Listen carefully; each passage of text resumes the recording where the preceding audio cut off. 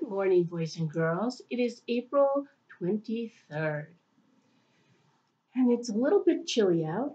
Hopefully, it'll get a little warmer. So, today's STEAM challenge is make a bird's nest. So, I thought a paper bag, and I went outside and I collected some pine needles from a pine tree.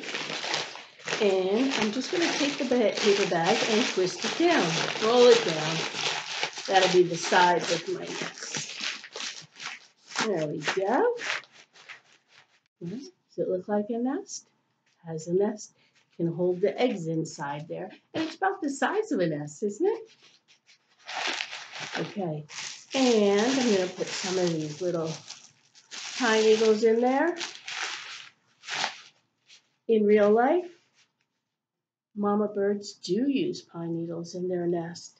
They also line it with some of their feathers. They actually take the feathers off, the downy feathers underneath their hard feathers to make it nice and soft for their baby, for their eggs, to protect the eggs. So I'm going to put the eggs inside here. Does it look like a nest? It does, huh? And I made one before too. Make sure I remembered how to do it. And there's our nest.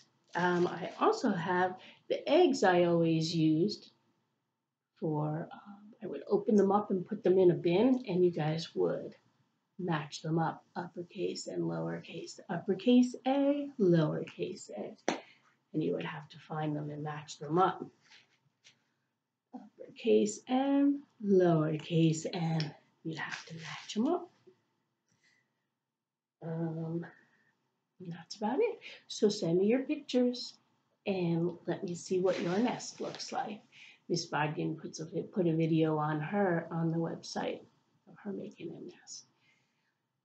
nest. So show me your videos, your pictures, and I can put them up online.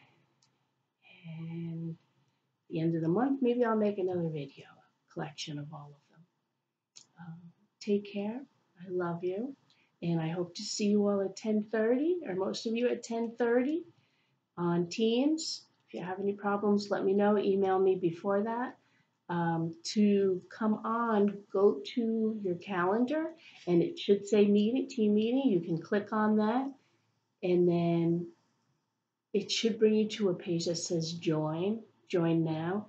Just click on that, and hopefully we'll see you on there. It'll be so nice to see some of you guys and talk to you, not in person, but at least we can see your face and hear your voice.